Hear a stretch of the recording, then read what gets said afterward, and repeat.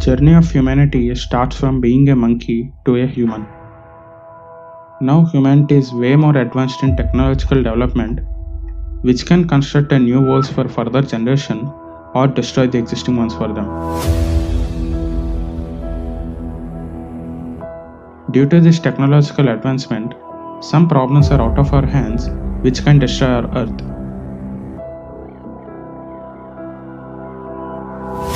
Humanity must find a new place to start a new life. The best option is Alpha Centauri, which is 4 light years away from our solar system. But reaching there is not simple as we thought.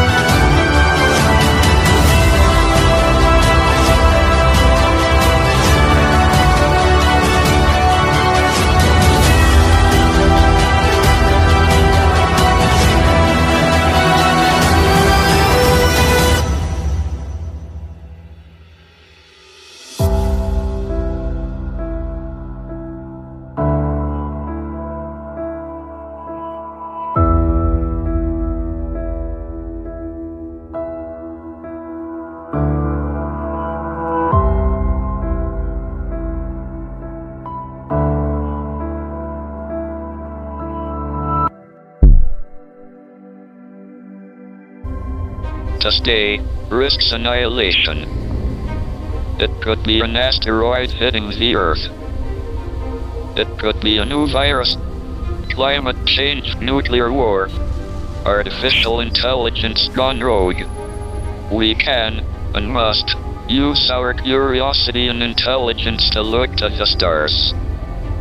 We must do it now before humanity is overtaken by some disaster that we can neither anticipate nor control. Humanity has developed so much from making fire from rock to construct a 10-floor building in one day. Some developments are eco-friendly, some are not. Due to this non-eco-friendly development, humans are making Earth as hell for future generations. This technological development is good until it won't spoil any environment. But it's too late to save Earth from future disaster caused by global warming, technological development, and universe itself. Technology that emits greenhouse gases cause global warming. Due to this global warming, the Earth has become hot enough to melt the ice around Antarctica, which leads to rise of ocean levels. Some cities which are close enough to ocean will drown. Lots of ocean life, which depends on cold conditions, will go extinct, and also it affects the food chain, which balances everything on Earth. The ice which was melted on poles of Earth might contain harmful viruses and bacteria.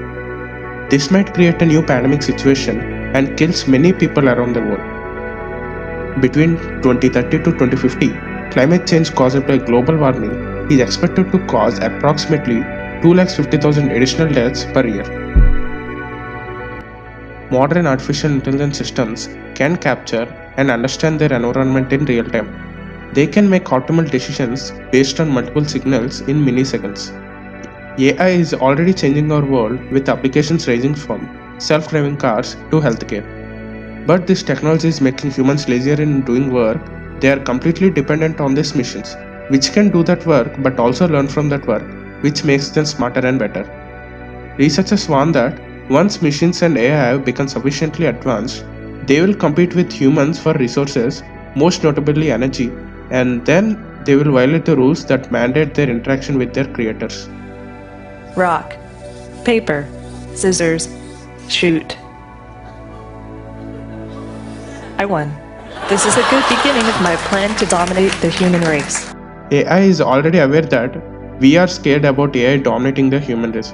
So this will give them a thought about that humans are not only using them for work and also scared about their development.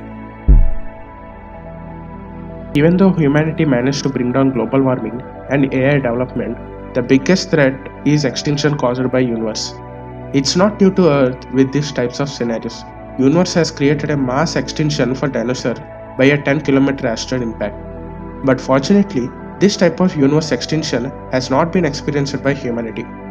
But in future, there might be a chance that we experience universal events like asteroid impact, gamma ray burst, supernova explosion, or a random encounter with another solar system that might erase humanity in just seconds. Due to these problems, we have to search a new place for starting a new lives. Elon Musk is on his way to send us to Mars. But is that Mars is a better option to live? Maybe a better option, but it's not a best option because even though we manage to get there, we must build an atmosphere on Mars so that humans can live without spacesuit. But it will take lots of years to make, and even though we make it, universal level threats won't leave us. A study says that Mars is more likely to be hit by an asteroid impact than Earth.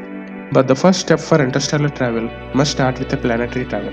So in order to reach Alpha Centauri, we need to have a technology that can travel at light speed. Present space technology takes 6,000 years to reach Alpha Centauri. Even though we managed to do that with present technology, we can't take everyone on spaceship because the more heavier the ship is, the more time it takes to reach Alpha Centauri. With the present technology, we are able to reach 163 km per second, which was achieved by Parker's solar probe. But as human spaceflight, highest speed is 24,791 miles per hour, which was reached by the crew of NASA Apollo 10 moon mission. But we have a solution for speed. We can use antimatter to achieve 70% of light speed.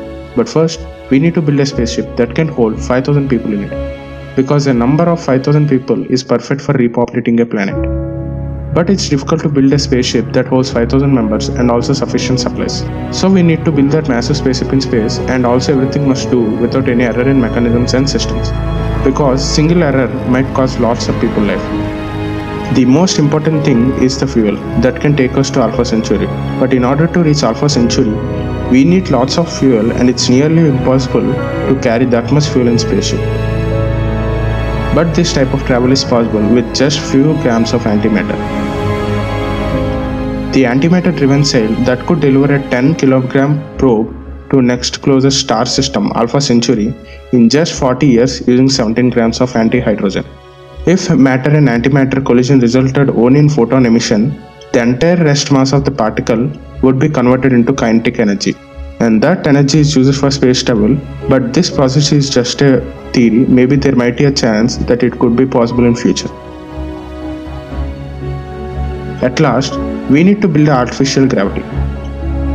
Gravity plays a crucial role in everything.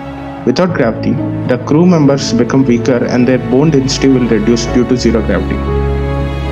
But this gravity can be created by linear acceleration, which is a method of generating artificial gravity by using the thrust from spacecraft engines to create an illusion of being under a gravitational pull. It supplies a force on crew members that can produce same acceleration on the surface of Earth, which is 9.8 meters per second. With all said, we are ready for the first long journey in deep dark space with sufficient resources and curious minds to experience the first interstellar travel of humanity. This journey is not only to experience the interstellar travel, but also to help humanity from future disasters on Earth. We must become a Type 2 civilization as soon as possible because entire humanity cannot depend on one planet for living. Humanity's first interstellar level feat should be colonization of Proxima Centauri B exoplanet. This exoplanet is in habitable zone, which is the closest to Earth but still 4 light years away from Earth. If humanity reached there, then it will be a new start with excellent scenario of 3 suns in sky every morning. But the journey to get there is not simple. The spaceship will launch in next part of the video, the journey to Alpha Centauri Part 2 into the space. So subscribe right now if you don't want to miss the next Part 2 and Part 3 videos.